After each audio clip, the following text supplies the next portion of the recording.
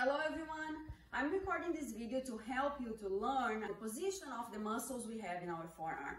So remember, this is our anatomical position, right? The palms of our hands are facing anteriorly. And if you're in this position, we say that your position, you're supinating, right? So this is supination. And because you can hold above sup, you're supinating. And if you eat the above sup and you lay down, you will say that you are in supine position. So if this is supination, if you flip your forearm, you are in pronation. So keep that in mind. Now, we have 8 muscles in the flexor side that are in our forearms, okay? And out of these 8 muscles, we are learning 6 of them. You need to remember that we have 8 because 4 of them are superficial, 1 intermediate, and 3 deep. And you remember that because you have 4 minus 1 equals 3, total of 8. We'll focus on 6. So if you put your thumb in your medial epicondyle, in the humerus medial epicondyle that you guys already learned, and you position your 4 fingers like this, and you say, pass, fail, you have the position of the 4 superficial muscles we have in the flexor side of our forearm. The first one is the pronator teres. So P for pronator teres. Teres is a small round muscle. Pronator because it aids with the pronation of your forearm. So this one will be the pronator teres. Then we have the F, so pass, fail, we have the F. Now you remember that laterally right here we have the radius bone, right? Here we have the radius and here we have the ulna. So this F is the flexor because it's the flexor side, carpi because this muscle goes towards your metacarpus, radialis because this is the radius side. So you have pronator teres, flexor, carpi, radialis. Then you have the P for palmaris longus. Palmaris longus, it is the one that if you press your thumb and your pinky together and you flex, it pops up. And the palmaris longus pops up because it inserts on the flexor retinaculum of the hand right here. So since it doesn't go through the carpal tunnel, if you do this movement, it pops up. 30% of us don't have the palmaris longus anymore because of evolution. Clearly, I'm not in those 30%, right? You can see my palmaris longus right here. So we have pronator teres, flexor, carpi, radialis, palmaris longus, and then you have the flexor, carpi, because it goes to your carpal bone, specifically the pisiform. So flexor, carpi, ulnaris, because this is the ulna side. Now, if you remove these 4 superficial muscles, you are in the intermediate layer. And then you have the flexor, digitorum, because it goes to your 4 digits, superficialis. So flexor, digitorum, superficialis is in the intermediate layer. Now, for you to find the deep ones, you need to remove this, and then you can see the only deep we're learning, which is the flexor, pollicis, because it goes to your pollicis, longus because it goes to the distal phalanx. So flexor, pollicis, longus. Now, this chunk of muscle you have here, lateral, is the brachioradialis. It goes from the humerus and inserts on the radius bone. So here you have the brachioradialis, okay, laterally. And when we look in the model we are studying, we can see here, so here we have the brachioradialis, always laterally, the chunk of muscle that I just grabbed before. And then you put the thumb, or you look at the picture and you reference your thumb in the medial epicondyle of the humerus. And you go pass, fail, and you have the position of the 4 superficial muscles.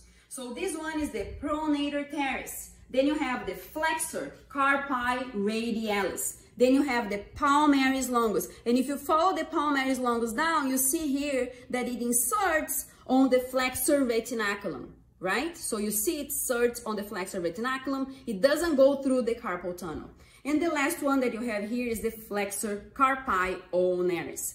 Now, you think that you're removing this for superficial, you can find the intermediate layer, and here you have the intermediate layer. As you can see, it's a little deeper than the superficial, right? So this is the flexor digitorum superficialis. It goes to your 4 digits right here. Now, to find the only deep one we are learning, we'll remove this part, and here you have the flexor pollicis longus. So is the flexor side, goes to your pollicis longus, because it goes to the distal phalanx of your pollicis. Now, when we look at the extensors, we need to look at this side.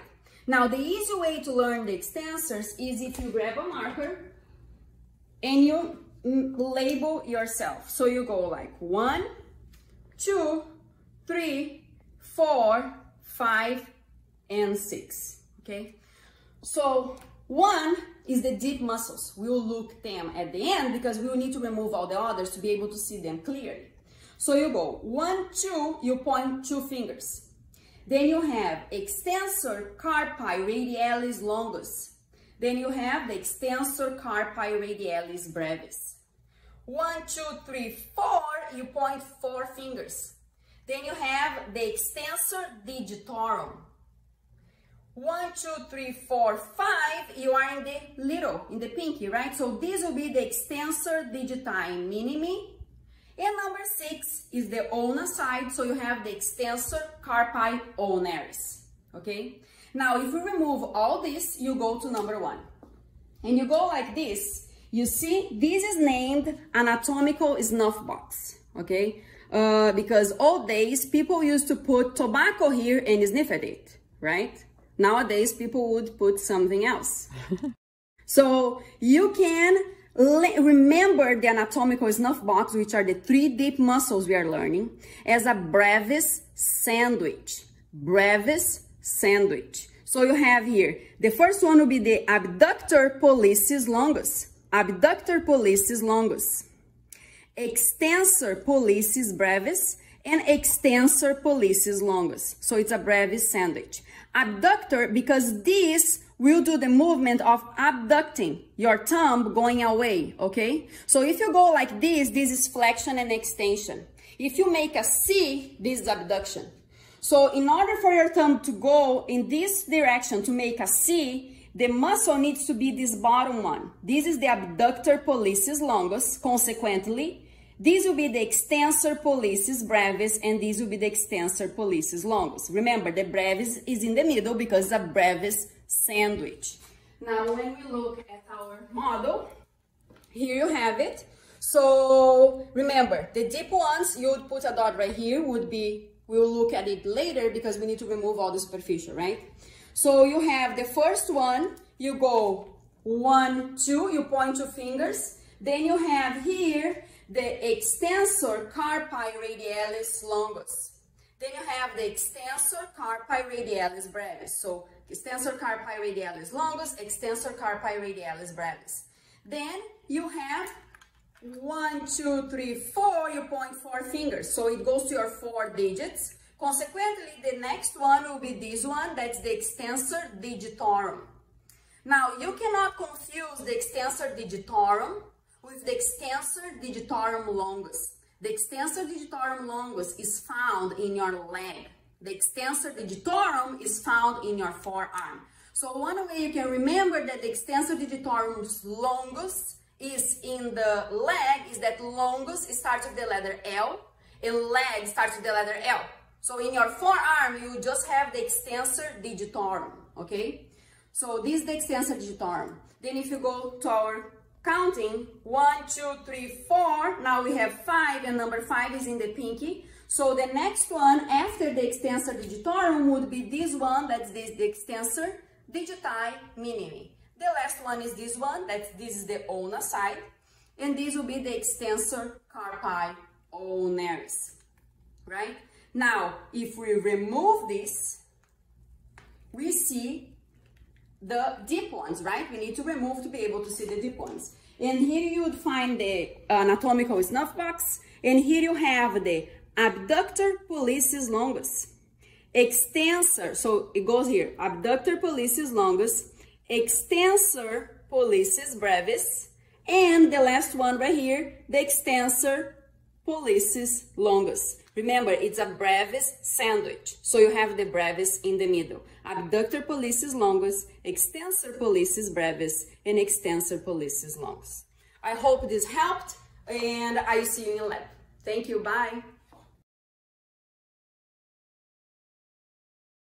So now that you know how to identify all the muscles we are learning in the flexor side and also in the extensor side, I would like to point out that, as I mentioned before, this is the brachioradialis, right?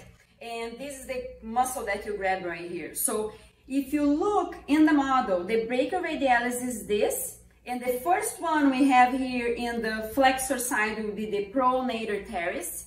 Now when you look at the extensor side, this is the brachioradialis. So we look here, this would be the brachioradialis, right?